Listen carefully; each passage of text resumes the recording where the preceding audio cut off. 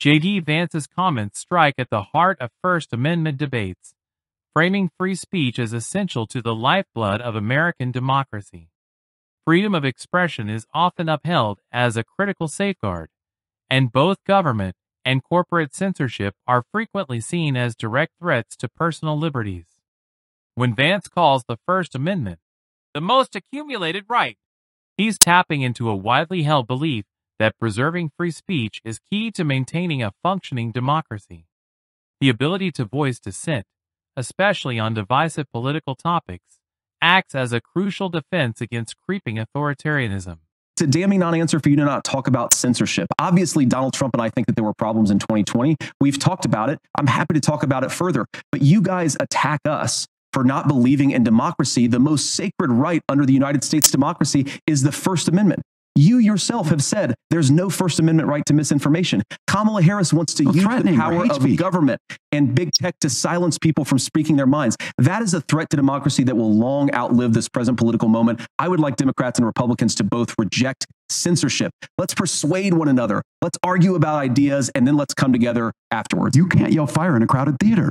That's the test. That's the Supreme Court test. Tim, fire in a crowded theater. You guys wanted to kick people off of Facebook for saying that toddlers shouldn't wear masks. Senator, the governor does have the floor. Fire in a crowded theater.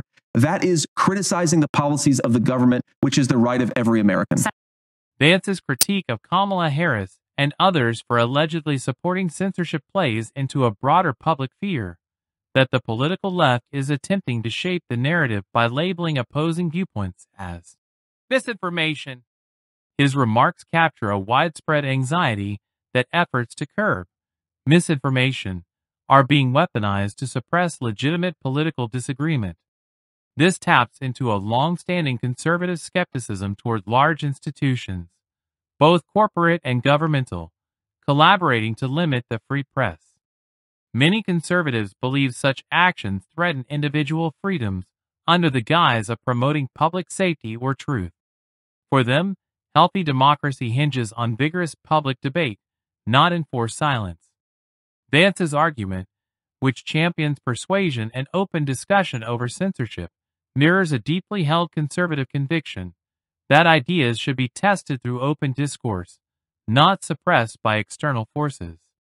By invoking the First Amendment, Vance frames this debate as one of survival, whether democratic values, like free speech, can withstand the pressure from those who seek to control narratives.